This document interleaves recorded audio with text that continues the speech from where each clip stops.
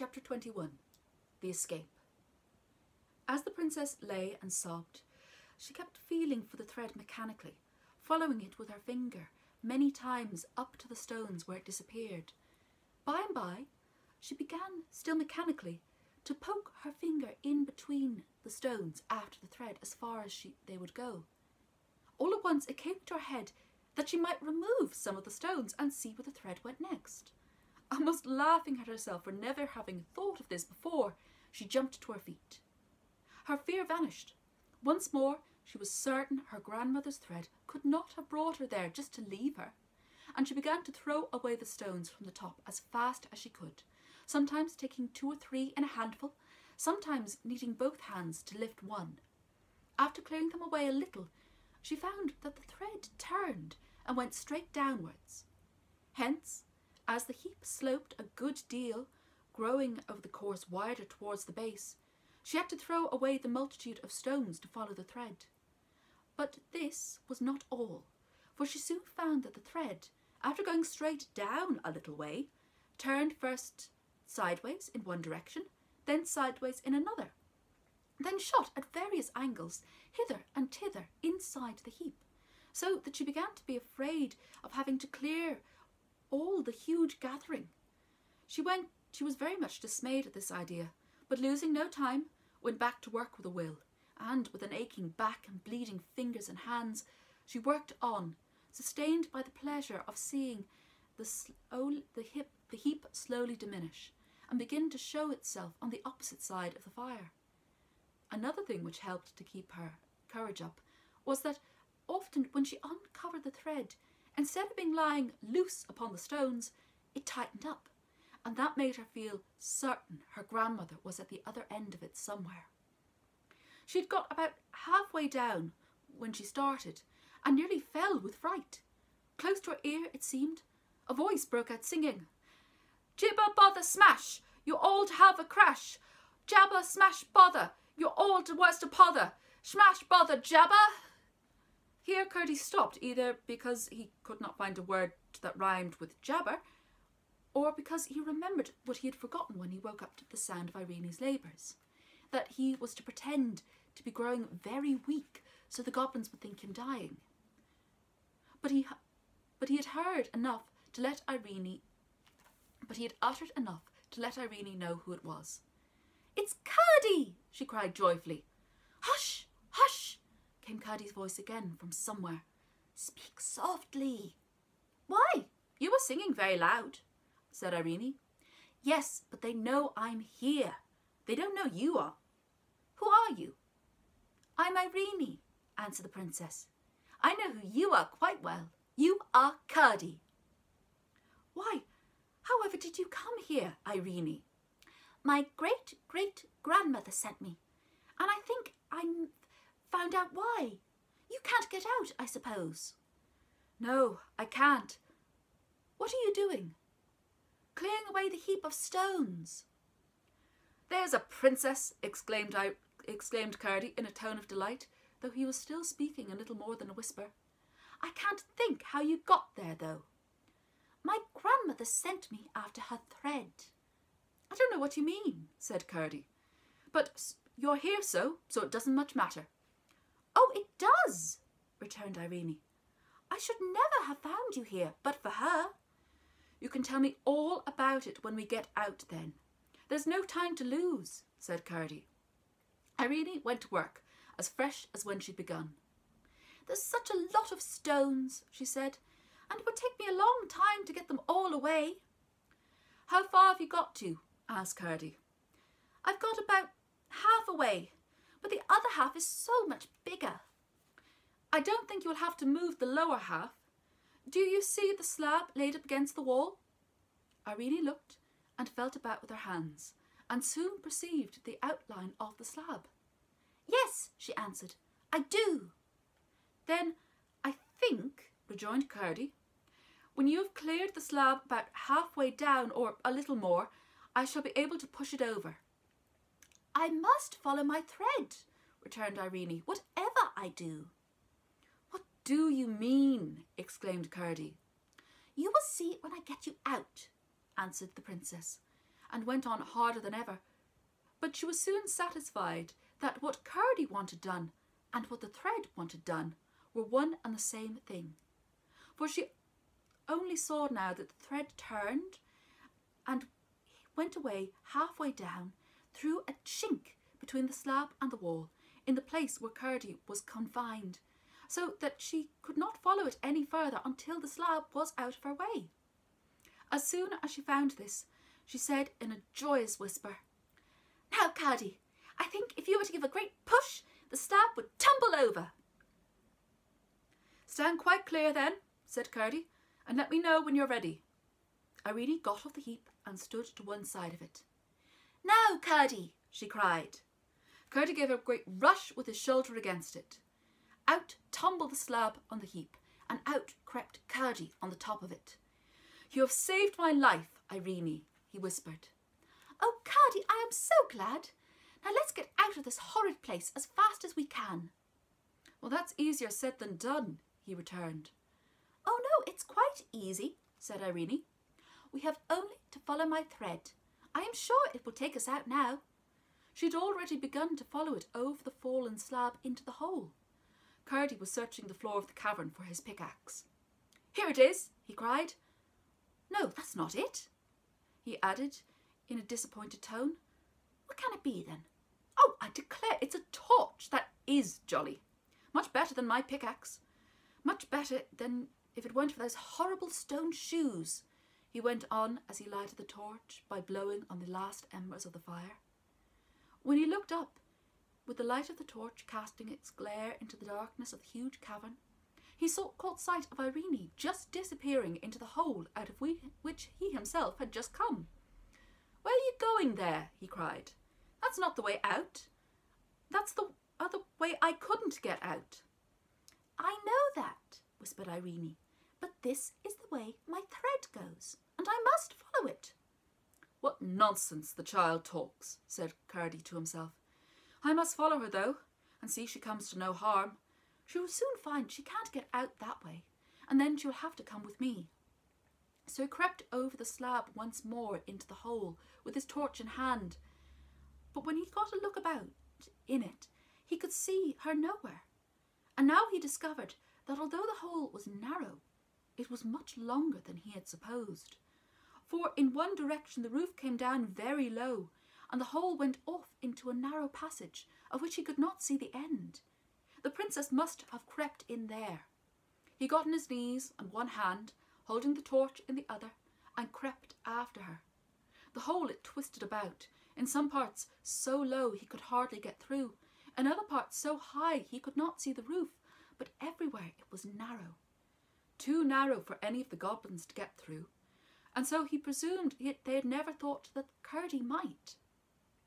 He began to feel very uncomfortable lest something should have happened to the princess, when he heard her voice ahead of him, almost close to his ear, whispering, "Aren't you coming, Curdie?" Then he turned the next corner, and she stood there waiting for him. "I knew you couldn't go wrong in that narrow hole, but now you must keep by me, for this place is much wider," she said. "I can't understand it," Curdie said, half to himself, half to Irene. "Never mind," she returned. "Wait till we get out." Curdie, utterly astonished that she had already got so far, and by a path which he knew nothing of, thought he'd better at least do as she pleased. "In all events," he said to himself, "I know nothing about this way, miner that I am, and she seems to think she does know something about it, although how she should passes by my comprehension. So she's just as likely to find her way as I am, and as she insists on taking the lead, I must follow. We can't be much worse off than we are now, anyhow." Reasoning thus, he followed her a few steps, and they came into another great cavern, across which Irene walked in a straight line as confidently as if she knew every step of the way. Curdie went on after her, flashing his torch about, and trying to see something of what lay about them. Suddenly he started back a pace as his light fell upon something which lay close by Irene as she passed. It was a platform of rocks, raised a few feet from the floor, covered with sheepskins. upon which lay two horrid figures asleep, figures at once recognised by Curdie as the king and the queen of the Goblins. He lowered his torch instantly, lest the light should wake them. As he did so, it flashed upon his pickaxe, lying by the side of the queen, whose hand lay close by the handle of it. "Stop a moment," he whispered. "Hold my torch, and don't let the light shine on their face." Irene shuddered when she saw the frightful creatures, whom she had passed without observing, but she did as he requested, turning her back, and held his torch very low in front of her. Curdie drew his pickaxe carefully away, and as he did so, spied one of the Goblin Queen's feet projecting from under the skin. The great clumsy granite shoe, thus exposed to his hand, was too much of a temptation to be resisted. He laid hold of it, and with careful efforts drew it off. The moment he succeeded, he saw to his astonishment that what he had sung about in ignorance to annoy the Queen was in fact true. She had 6 horrible toes.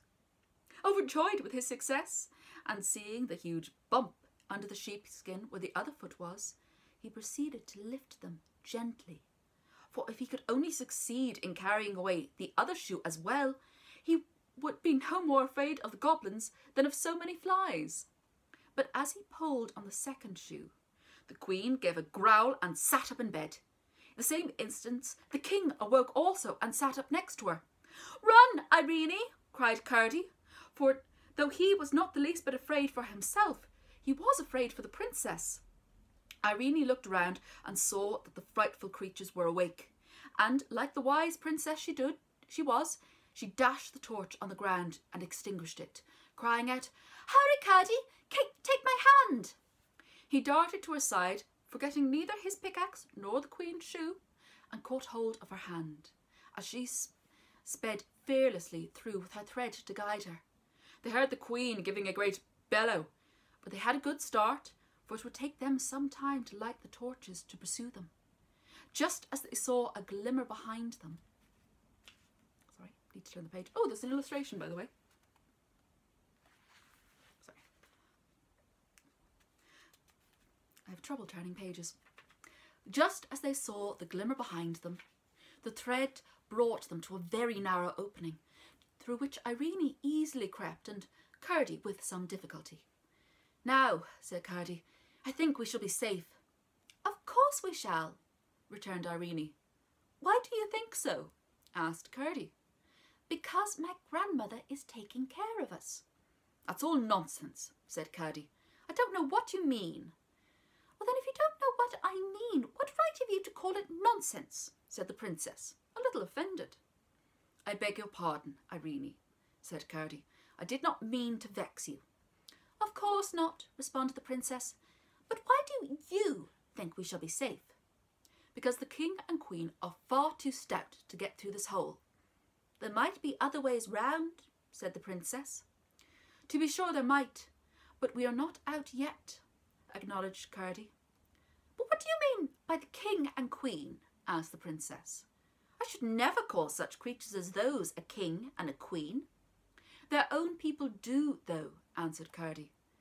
The princess asked more questions, and Curdie, as they walked leisurely along, gave her a full account, not only of the character and habits of the goblins, as so far as he knew them, but also of his own adventures with them, beginning from the very night after which he had found he had met her and Lootie upon the mountain. When he had finished, he begged Irene to tell him how it was that she had come to his rescue. So Irene too had to tell a very long story, which she did in a rather roundabout manner, interrupted by many questions concerning things which she had not explained. But her tale, as he did not believe more than half of it, left everything as unaccountable to him as it had been before, and he was nearly as perplexed as to what he must think of the princess. He could not believe that she was deliberately telling stories, not that there's anything wrong with telling stories, and his only conclusion was that Lootie had been playing some trick upon the girl, inventing no end of lies to frighten her for her own purpose. But however did Looty come to let you go up the mountain alone? He asked. Looty knows nothing about it. I left her fast asleep.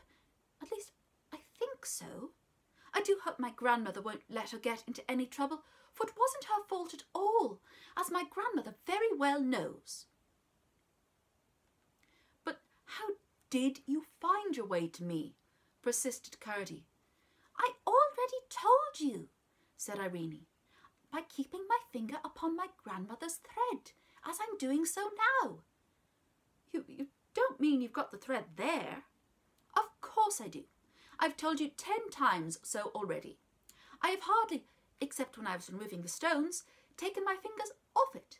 There, she added, guiding Curdie's hand to the thread. You feel it yourself, don't you? I feel nothing at all, replied Curdie. Then what can be the matter with your fingers? I feel it perfectly. To be sure, it's very thin, and in the sunlight it looks just like a thread of spider, though there are so many of them twisted together to make it. But for all that, I can't think why you shouldn't be able to feel it as well as I do. Curdie was too polite to say he did not believe that there was any thread there at all. What he did say was, well, I can make nothing of it. I can, though, and he must be glad of that, for I shall do it for both of us. We're not out yet, said Curdie. We will soon be, though, returned Irene confidently. And now the thread went down and led Irene to a hole in the floor of the cavern, whence came the sound of rushing water, which they had heard for some time. It goes into the ground now, Curdie, she said, stopping. He had been listening to another sound, which his practised ears had caught long ago, and which also had been growing louder. It was the noise of the goblin miners at their work, and they seemed to be at no great distance now. Irene heard it the moment she stopped. What is that noise? She asked. Do you know, Curdie? Yes, it's the goblins digging and burrowing, he answered. And don't you know what they're doing it for? No, I haven't the least idea. Would you like to see them? He asked, wishing to have another try at finding their secret. If my thread took me there, I shouldn't much mind, but I don't really want to see them, and I can't leave my thread. It leads me down into this hole, and we'd best be going at once. Very well. Shall I go first? Asked Curdie. No, better not. You can't feel the thread, she answered, stepping down through the narrow break in the floor into the hole. Oh, she cried out. I'm in the water. It's running very strong, but it's not deep. There's just enough room to walk. Make haste, Curdie. He tried, but the hole was too small for him to get in. Go on a bit, he cried, shouldering his pickaxe. A few moments later he had cleared a large opening and followed her.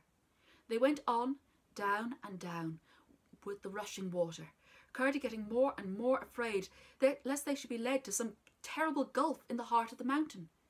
In one or two places he had to break away the rocks to make room before even Irene could get through, at least without hurting herself. But at length they spied a glimmer of light, and in a minute or more they were almost blinded by the full sunlight into which they emerged. It was some little time before the princess could see well enough to discover that they stood in her own garden, close by the seat on which she and her king puppy had sat that afternoon. They had come out of the channel of the little stream. She danced and clapped her hands with delight. Now, Curdie, she cried, won't you believe me, what I told you about my grandmother and her thread? For she had felt all the time that Curdie had not quite believed what she had told him. There, don't you see it shining before us? She added. I don't see anything, persisted Curdie. Then you must believe without seeing, said the princess, for you cannot deny it has brought us out of the mountain. I cannot deny that we are out of the mountain, and I should be very ungrateful indeed to deny that you had brought me out of it. I couldn't have done it but for the thread, persisted Irene. That's the part I don't understand. Well, come along, and Looty will get you something to eat. I'm sure you must be very much in want of it. Indeed I am, but My father and mother, they will be so anxious about me. I must make haste. First up to the mountain to tell my mother, and then down to the mines to let my father know." "Very well, Curdie, but you can't go without coming this way. You can't go without coming this way, and I shall take you through the house, for that is the nearest." They met no one along the way, for indeed, as before, the people were all about searching for the princess. They never got in the way, they never found Irene's thread, as she half expected when they went up the old staircase. And a new thought struck her. She turned to Curdie and said, "My grandmother wants me." Oh, I skipped a page. Sorry, I'll go back a bit. "Very well, Curdie, but you can't go without coming this way, and I will take you through the house, for it is the nearest." They met no one by the way, for indeed, as before, I didn't skip a page. For as before, the people were here and there, everywhere searching for the princess. When they got in, Irene found that the thread, as she had half suspected, went up the old staircase, and a new thought struck her. She turned to Curdie and said, "My grandmother wants me. Do come up with me and see her. Then you will be able to know that I've been telling you the truth. Oh, do come, please, Curdie. I couldn't bear it if you were to think I wasn't telling you the truth." "I never doubted you believe what you said," returned Curdie. "I only thought that you had some fancy in your head that could not be correct." "But do come, Curdie." The little miner could not withstand this appeal, and though he felt very shy in what seemed to him to be such a great house, he yielded, and he followed her up the stairs.